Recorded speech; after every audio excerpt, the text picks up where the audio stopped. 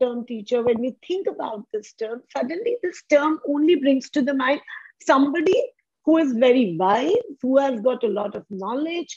And that somewhere teachers are also at the back of the mind conditioned to, that we are transactors of knowledge, right? However, in subconsciously, the relationship between a teacher and a student ever since has had a special, a special flavor to it. All this deliberation that we are talking and doing today, at the hem lies the student-teacher relationship. Now, when we talk about a teacher, we understand that teacher is not just imparting knowledge. Somewhere she is playing a very, very critical role in the emotional and social development of the child.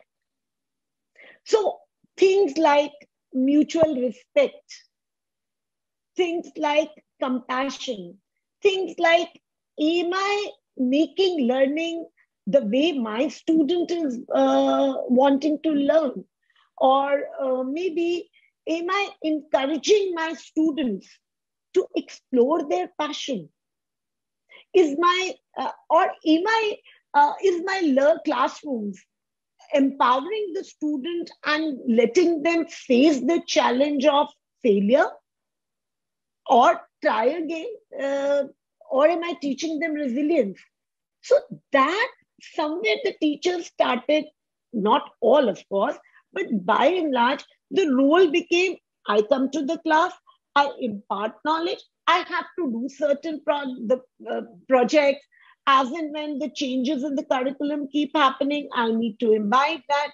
So teachers, secondly, the teachers are under a lot of pressure. Now, all this can happen when they are liberated from the pressure of result, from the pressure of marks, because there's somebody sitting at the top of the hierarchy, which is actually sitting there, and how many 50s, how many 60 percenters, why not 90 plus? Till the time this, and that has an effect on the teacher-student relationship. So that is very important to understand, that the student-teacher relationship, which for years, for times immemorials, has been the most closest bond between, and a very unconditional bond. But now, two things are the biggest challenges which come in between the student-teacher relationship, changing student-teacher. One is the pressure of marks, which the teacher already has from the hierarchs, which she passes that pressure to the idea of finishing the curriculum, finishing the syllabus at that point of time. So somewhere the relationship gets diluted. Now, again, my question is, we need to is the teacher letting the student explore the wrong answers and the right answers? Take that kind of an understanding, or is the classroom environment devoid of intimidation, emotional frustration, because the child is probably, and comparison? All these things. Now, thirdly, with the press of the button, the knowledge is there in front, the information is there in front of the student. So then what is the role of the 21st century educator, or what is the role? So the role is not just a primary dispenser of knowledge, but, helping, orchestrating learning and converting information into knowledge, knowledge into wisdom. That is creating students lifelong learners. That will only happen when they both are in a space which is devoid of any kind of pressure. Of course, the structure, let the structure be there. Now, with pandemic situation coming in, as it is, the relationship somewhere got an interface of a screen. So the bond of respect and the personal touch was somewhere diluted. Now, coming back, when we come back to the new normal, come back to our classroom situation, the educators, with the 21st century educators, will have to get conditioned to that education is not about the right and the wrong answer. It's actually about building a perspective. It's also about letting the student enjoy the process of learning and not just be too focused about the product, that is the result. Let the student fail. Let the student understand what failure is. Let them teach them the lessons of resilience. This is going to be the new bond that the educator would be able to create with the student. I think we all need to, the technology that we have is going to assist her collect the data. But then it is for us to decide what to do with that data.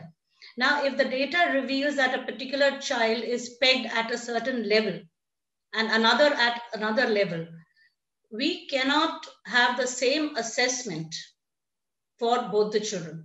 It is okay. It is not a race to be run. And in every subject, the child may not be pegged at the same level. That is very important. B, I feel any data will go awry if the language of assessment and of transaction is not very clear. And here I feel language of the communication is very, very important. A little while ago, we were talking in terms of, ma'am was talking about, using these apps and creating the interest in the subject. And I myself use that example of that mathematics class. Now, if I were to put the same thing in a different language, which is child-centric, if I might say, or child-friendly, if I were to put the same problem, as in, if suppose you have 8 sweets in your bag and your mother puts 3 more sweets into your bag, how many will you have? Now that is experiential. The child can identify with that. And so the child knows the concept. The child does not know the jargon. And very often the problem with our assessments is use of jargon. And when I mark a question, an answer incorrect, is because it is not adhering, as Divyani also said, in the social science paper, right? So the teacher marks from here to here, this is the answer, and no other, my way or the highway kind of thing. So it doesn't work like that. Has the child understood that concept? Now that language is very, very dense for the child.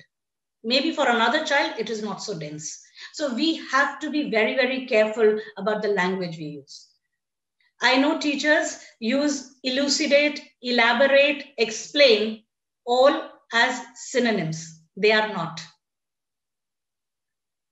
So first the teacher has to understand what is the difference among these terms.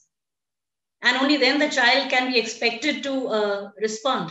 A child might be able to explain it, the concept, but the child may not be able to elucidate on the concept. It is quite possible, and lose out on those marks. The third advice that I would like to give is the whole concept of zero. I feel no child should be given a zero,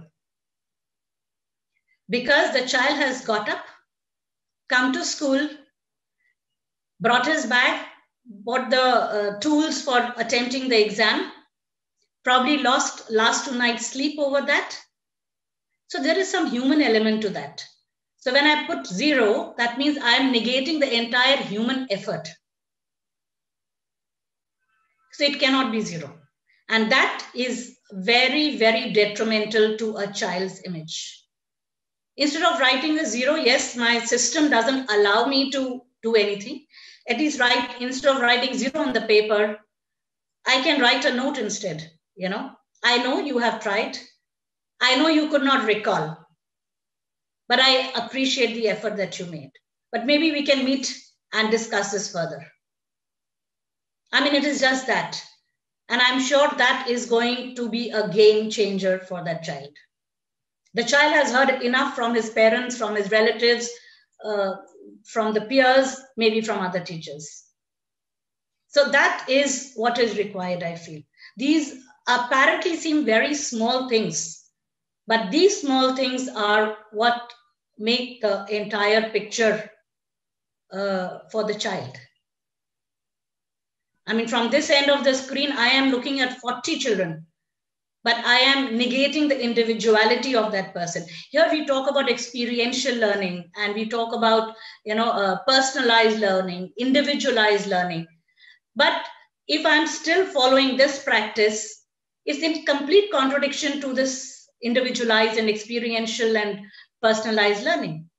So how is it customized then?